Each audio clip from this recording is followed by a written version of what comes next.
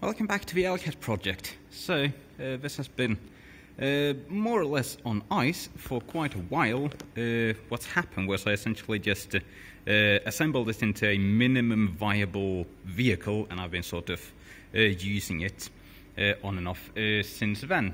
Because when you last saw this, I was just sort of putting together the battery system, and I was using this really terrible hacky BMS solution, and I started researching if I should buy some pre-made BMS or something, and none of that really panned out. There were no options which I considered suitable, so I just kept using this terrible thing, because in the meantime there's been a lot of development work on this thing.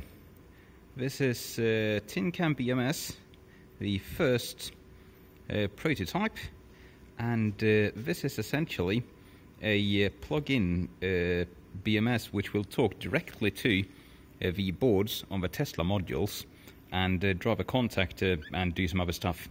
Basically acting as a sort of basic BMS/VCU sort of deal. And tonight I'm hopefully going to be driving out with this, the first prototype version of a board, including some bodged jobs there. You can see my hand-soldered wires, and it's very early first version software which we got working and sort of bench tested just a couple of days ago. So basically what this thing can do right now, if everything works, is it can grab data from the cell packs, and it's got quite a bit of protection, or all the protection circuitry you'd expect. It's got it's monitoring cell voltages, temperature. It's even got the ability to monitor a current sensor, which I probably won't be installing, at least not right now. And it also takes inputs from like the car to control if like a power on and ignition input, start input, that sort of thing. So it's basically a very basic BMS/car on-off switch, and yeah, it's not got a lot of stuff going on. It's got an unimplemented CAN interface there, and a very redundant system. That's why I wanted to make this thing, because nothing else I could find when I started this project, at least, in the way of BMSs which actually talk to the original Tesla boards on the battery modules, was actually properly safety engineered. I think at the time there was some version of a simp BMS which basically just used an Arduino, and I'm just not really okay with that. So this thing actually has two independent processors which control different parts of the safety circuit. Meaning that if one processor has like a bug in the firmware, there's an entirely different processor running an entirely different firmware, which is hopefully going to catch that and render the battery into a safe state. For instance, the relay is controlled by one processor, and the contactor PWM output is controlled by the other. So if either processor does something stupid, the other one's going to go nope and be able to shut everything down, which is what you want out of a proper safety-oriented BMS solution. Now, as for the work here tonight, it might be a bit of a mess. Right now, this thing has not been touched. This is the BMS. It's not been touched since I put it in. It's basically just got 12 volts in and contactor out and the cell module connector there. It's very bad. We're missing a bunch of wiring for the other BMS, which I might be adding in. We'll see, because this one doesn't even have any charger automatics. The only charge regulation I have, aside from the over voltage protection in this thing right now, is when the charge is set to a fairly low voltage. So yeah, we're really bumming it with this thing. So I'm probably going to have to run some more wiring, because I don't think I have enough leads to actually wire everything up. I'm not sure if I ever published anything on this, but this is the battery thermal management system. It's just a heater and a circulation pump. And at one point I had a Elcat 5 running back here, but it seems I've ripped that out because it wasn't really used. So we really only have like, I think 4 or 6 leads going back to the battery, plus the that's going to be including the power supply for the BMS. So that's probably not enough, because I need to have at least like the AC present input. We have this little 12-volt power supply and relay, which are giving a power 230-volt present signal to control the charging. So there's a bunch of stuff, a bunch of extra signals I need to run back here, and I have limited time, so I need to get to that. Alright, so since the new BMS is sort of a partial vehicle control unit, which is going to control the charger, it's going to control drive enable for the entire vehicle, it needs AC detect, and there are more potential features to be implemented in the future. It's going to need a lot more than just these 3 wires for communication with the actual driveline stuff of the car. Also, all the fuses are back here, and the power supply for the entire system comes from back here, since there's only high voltage straight from a battery. So we're going to be running this massive like 10 conductor-ish cable from the motor box all the way to the battery. This is like 10 times 0.5 square mil, really nice quality. I ripped it out of some old installation.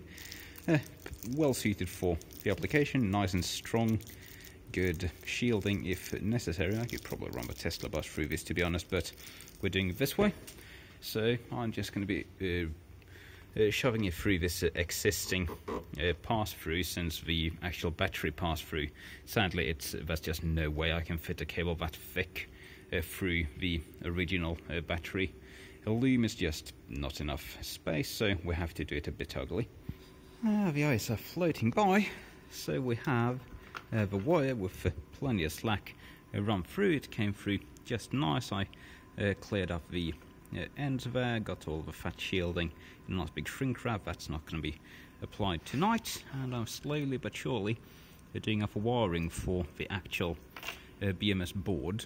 So I figured out a reasonable pin out, and as you can see, I'm happy I used a cable with so many wires, because we're going to need them. There are lots of connectors on this thing. And in the other end, oh, that's the charger screaming. I'm low on battery. I need to charge this thing while I'm working, so everything is actually powered on right now. Low voltage system, it's fine. So this is the current AC present relay, and I'm going to be wiring up to this to actually detect when the AC is present on the BMS. And let's see, we have one of these wires comes from, this one comes from the mystery switch, and that's a switch up at the driver's compartment there, where I can actually turn the entire BMS system off. So our power supply is going to come through here. It's going to go into the relay thing, like mount here, and it's going to connect out from that. That makes it easy to just get BMS broken power to various inputs and stuff. And slowly I'm going to wire up most of this to this thing. Some of the wires are just going to go straight to where they want to be, and soon enough we should actually be able to test some things. Although this thing is, as expected, this is turning into a bigger project than I originally thought. There's just so many little things that need to be done up right, and you need to think about them, like how do you actually figure out the AC present setup, how do you actually configure the relay which locks out regen, or relay which locks out drive if you're charging. So there's a bunch of stuff that's been done sort of in hardware back there, or it's been done not at all, which is going to go through this thing now. So it's a bother, but we're getting there, and I'm getting ever closer to actually ripping this old terrible thing out, wiring up the contactors, and hooking this thing up for the first time in the car, which is going to be exciting. And there's the original tin can BMS removed. This thing is so simple. It's just got red wire for positive, black wire for negative, and purple wire for contact to PWM out. And it just takes the Tesla cell modules through this Wall-mounted RJ45.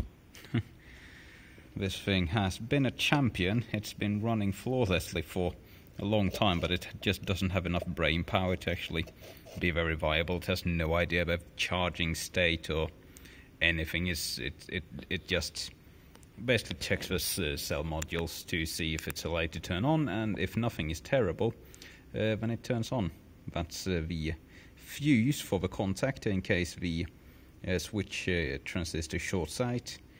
And yeah, this thing is just built on what's supposed to be a different project. So you can see, I think that's the flyback diode for the PWM regulator, just sort of tacked on. This thing is not exactly a safety grade, and the software was sort of hammered together in a night or two.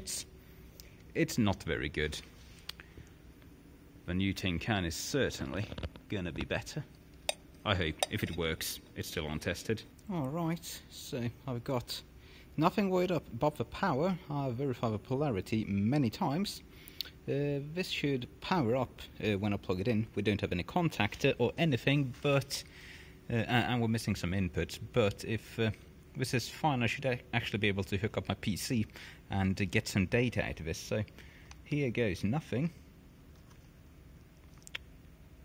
It's alive, it's not on fire, and we have communication of internal bus, and look at that.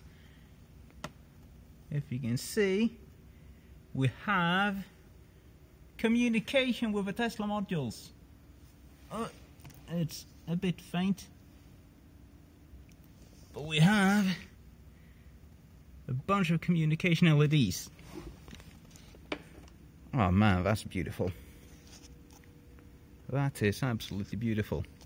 So let's get the PC hooked up and see if we get any useful data. Alright, it's connected. It installed the driver for the serial chip. This is the software. So let's see. I've actually never done this before. So we need to select our serial ports. I'm guessing it's going to be COM5. I'm not entirely sure. If it's wrong, it might crash. This is very early. Starts. Hey, we got data! And if I recall correctly, this is... I don't remember if 2000 is good or bad. It might actually be bad. It might be inhibiting startup for some reason. But we have a bunch of information. This is beautiful. I need to go through it. We definitely have all the modules. We might actually not be configured for the right module count. No, it's set to 0, so I need to mess around with this and see if we can get this to play nice. Aha! I was alarmed there for a moment because I couldn't quite get it to take a new configuration, but as you can tell, I'm not using the most modern PC, and the UI has a button, save configuration, which was just about being cut off by the lower edge of the screen, so I couldn't see and I couldn't apply a config. But I've now actually got this set up. It was reported set to two modules, and because of that it was locking us out, because it won't let you actually turn on the contactor if it detects a different number of modules than what's actually configured. That's like a fail-safe in case one module goes weird and you still get a data link to the Tesla modules, but like it doesn't register itself. So I fixed that, and now if we take a look, we have a meter set to duty cycle, and it's prodded into the main contactor output. Now this has an internal contactor economizer, because the Tesla contactors require that. They don't run on 12 volts, they run on like 1.7-ish watts per contactor, and you need to manually set that up. And if we flick the switch there, in a moment, I think it might already, yeah, it already said click, and look at that, we're getting PWM out. And in the software, if we go to live data, we actually have 0 on the contactor locate variable, and that means that we're ready to go. This means that the BMS is okay with the data it's getting and all the inputs as configured, and it's fine with letting us drive. I was right in that if this value is anything but 0, the BMS will not allow you to run. So any part of the program code that makes this into anything but a 0 will lock you out. No. Ah, Jesus Christ. That's the brake pump. Now, we don't actually have the contactors hooked up. We don't have much hooked up at all. I'm just looking at... all the inputs are actually analog, and we can see we're getting good data on those. I need to make sure the current sensor is not enabled, because I won't have time to hook that up. It might do funny stuff when we get noise in the system. Other than that, it's looking pretty good. It says no balancing going on, and these batteries are actually somewhat unbalanced. They're not perfect. Well, actually, they are basically perfect. It's amazing. These batteries haven't been balanced since 2015. They've been driving in this car for like damn near 2 years now, and they're still basically in perfect balance. That is impressive, I have to say. But yeah, it's the way the balancing works is we have a very, very, very basic balance setup going. Where is it? Where's the balancing? Yeah, there we go. It's basically as long as the cell voltage is above 4 volts, it'll run the shunts until they will win 20 millivolts of each other, and then it'll just stop. So it's just like after charge balancing, basically. Very, very rudimentary. This is an absolute alpha firmware and alpha config. But yeah, now I actually can hook up my contactors and make sure we're not putting too much power into them. We shouldn't, because we have verified on the test bench that the PWM generator for the contactor economizer works as it should. So really, click, that was the safety relay clicking off and the contactors disengaging. So yeah, time to hook up the contactors and see if we can actually get high voltage. Fingers crossed. Alright, here we go. So we now have the contactor output. It's going through my current clamp meter and then straight onto the contactors on the other side of the battery there. So, if all works well, we should hear a lot of clicking when I turn on the key.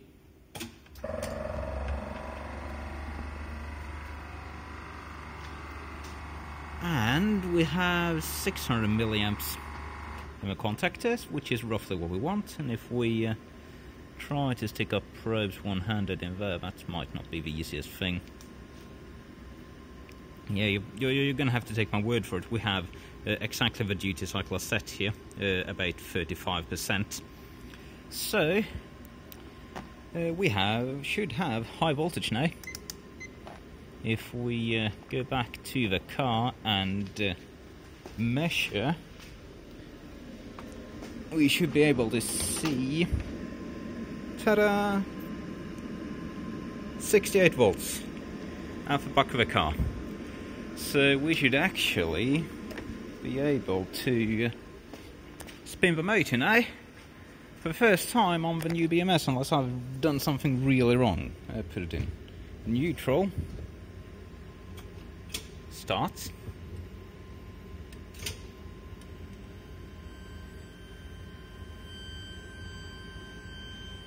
The motor is spinning. And the BMS is not instantly dying. Beautiful. It's alive! It's alive! And off it goes in a couple of seconds after. Beautiful. Finally. This is the first real test of the TinCanBMS. First power this system has ever delivered, and it's working. Now, the real question is how noise resistant it's going to be and all that sort of stuff. If it's just going to die when I try to actually drive away, but this is a big milestone. Big milestone. Alright, the next feature to be implemented, AC detect.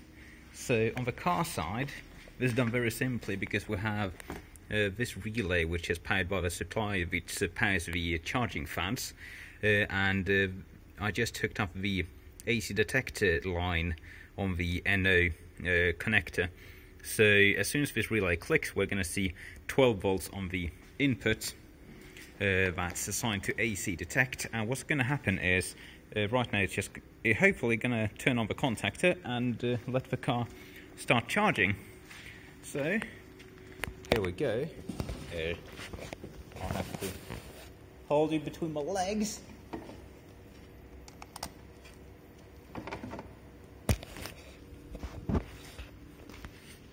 And we could hear the contactor click. The contactor is engaged. We see that in 6, which is assigned to AC detect, has voltage, and the contactor state is 1, so the contactor is enabled, and the battery voltages are very slowly going up. That works. AC detect, a go.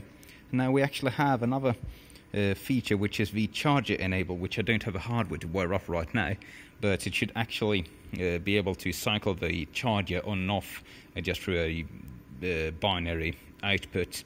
That feature is actually implemented right now, but I thought I had one relay more than I actually do, so I can't actually wire that up.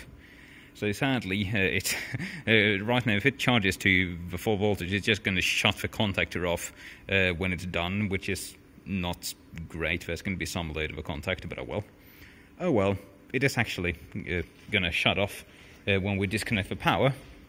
So if we just pull the cord,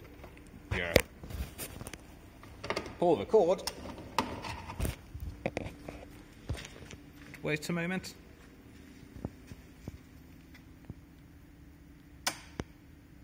and the contactor goes off. So finally, after years of owning this car, I actually finally have really rudimentary charger automatics. Previously, if I wanted to charge the car, I would have to charge it, let it sit, then manually go and turn off the BMS when it was done, because there was just the old BMS. It had no awareness of AC. It just knew that battery's connected and all is good. I'm going to remain on.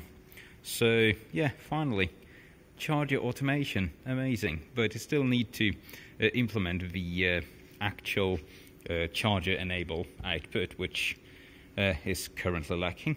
But that's just going to be nicer for the contactor, because they're going to be able to actually turn off the charger itself. And I just stumbled on a feature which we forgot to implement in this early build. It was overseen.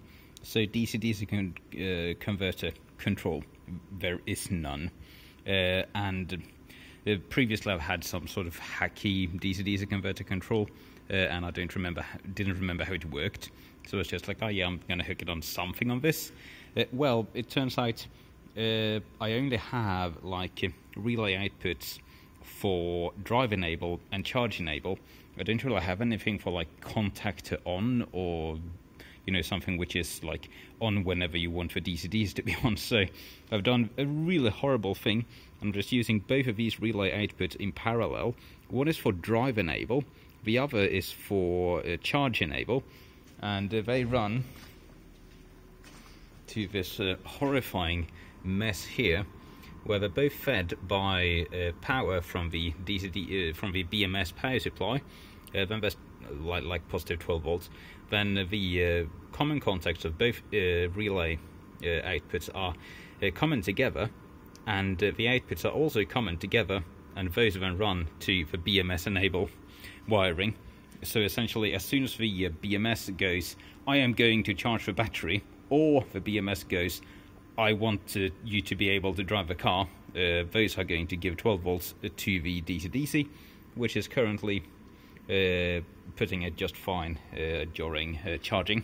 So that's going to work. It's not going to work like when I actually want to integrate the charger control, because right now that would mean that the charger would be on as soon as the car wants to drive, and the drive would be enabled as soon as the charger is on. So that's not good, but this will give me DC-DC while charging and while driving, which is good enough because it's almost 6 AM. I need to get going, so I need to turn all this mess into a drivable car in like an hour. Yay, go me. Well, the tin can seems really professional compared to that, doesn't it?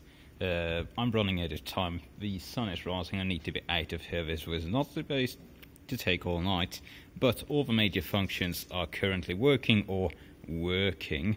I have DC-DC control, I have charger control, well-ish, I have a charger contactor control, I have car drive control, which seems to run stable enough as we're sitting parked, and nothing's been going on fire, so I'm just going to slightly tidy everything up, make sure nothing's going too flying. This is all like loose and terrible, need to mount it somewhat properly in place.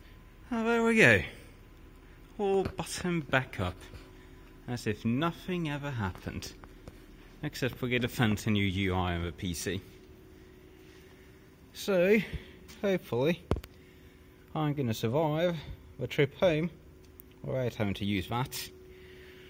Now I just need to clean up after myself and get all my crap back in the car. Boy oh boy, this was more of a project than I anticipated, but fingers crossed it's going to work out just fine. This is going to be the first noise like immunity testing to see how it responds to all the mess of noise in the car, so it could still get interesting, but I really hope not. Alright, get ready for the first real test run. So the main power is already on, so this should really just be a question of starting the motor and driving out, hoping the contact is not going to cut out. So here we go. Contactor engaged, motor drive engaged, handbrake off, into gear, and I need to be really careful because this lift is very, very wide. But here we go.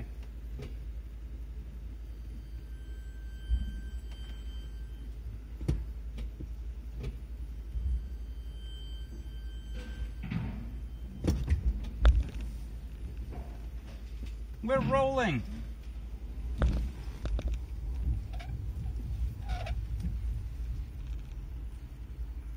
The first roll of a TinCanBMS.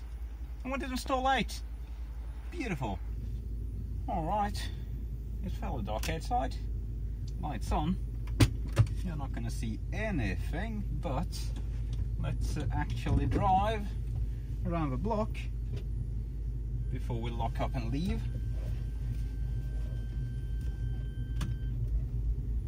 So we are currently rolling on TinCanBMS. Let's give it some juice. Yeah. Regen. There's no regen interlock. Almost none of the features are actually hooked up. But we are driving, and my concern is that there's going to be some noise, electrical noise, that's going to cause the contactor to disengage. But this seems to be stable. We made it home with zero issues. Now granted I can't read this program while I'm driving, but I saw no hint of an issue of any kind.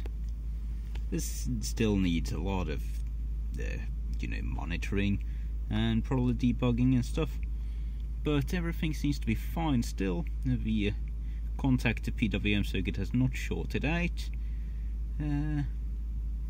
Everything is looking absolutely fine, and now we can just turn off the car, and in a moment, ta-da, contactor off. And if I just turn the key on again,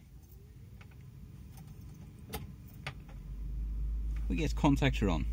So we actually have a car which you can just turn on the key and the contactor engages. That has never happened before in this thing. You just have to manually turn the contactor on there, wait about 30 seconds, then you could go on the key. Now it's automatic. I can just flick the key and go, and I can also just connect the charger and let it charge. Ah, beautiful. I'd show you, but it's really windy outside, so it's rather unpleasant. Absolutely beautiful. This has been a project in the making for so long. It's so nice to finally have it installed in the car. So I'm going to have to thank you for watching, and hopefully this project is going to pick up again now. Cheerio.